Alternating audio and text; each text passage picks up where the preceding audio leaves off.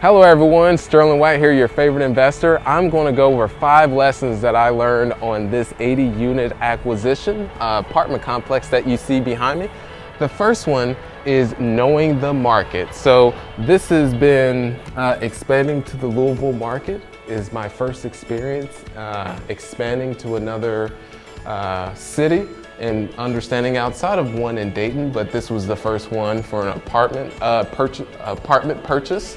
So what was able to leverage was actually stayed in a couple Airbnbs to really understand the market and also the locals. So I personally stayed in Airbnbs that were in this neighborhood to really get a feel for the types of tenants that would be renting from our property and also coordinating with local property management companies.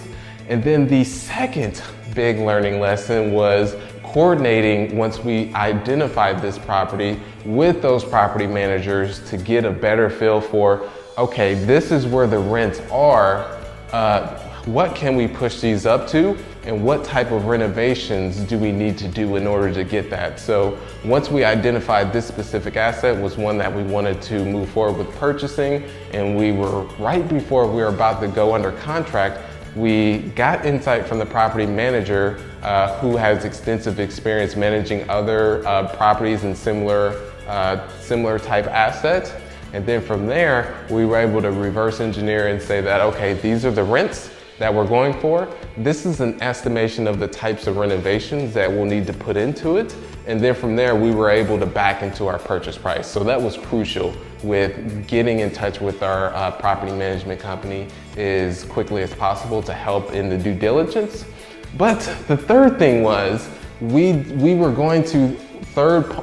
third-party management this property, and it didn't work out. So that was another lesson, is self-management is the way to go for us. And luckily, this is an 80 unit apartment, so you get the economies of scale being able to have 2 people on site. So let's point out just their quality of work was not up to standards for us, and also their lack of getting the work done. So it took an extensive amount of time for them to get completed on certain things, and it was lack of transparency was another thing too. So we decided to part ways and bring it in-house. So I'll just point out just little things, just attention to detail. It's like the drawer here is just not just little things like that. And there's a little bit of sloping here that they could have addressed, painting over there. And then the floors, you're not able to feel it, but there's some softening. So definitely we're going to have to go behind them on quite a bit of things to fix what they weren't able to get to. And then the final 2 things were direct to owner is our go-to. So that was a huge learning lesson that is the way to go for us, because right now trying to find properties that are actually listed through a broker or maybe a realtor is just too competitive. So we go direct, and that way we control our own destiny.